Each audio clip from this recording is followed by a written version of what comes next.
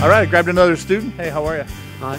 Tell us your name and what program you're going to be in. I'm Jacob Griffith, and I'm going into the pre-nursing program. That's awesome. That's at Green Tree. Yeah. Have you been to Green Tree yet? Yeah, I went there on the open house. It's a really nice building.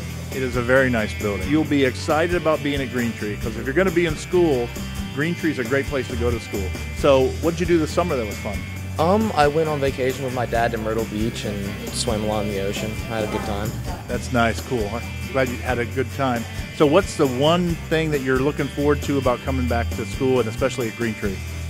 Definitely getting to learn more about my program and more things about nursing, and then eventually getting a career out of that in the future.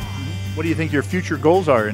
To become a registered nurse, or do you have other plans? I want to go to college and study to become an RN after I graduate from high school.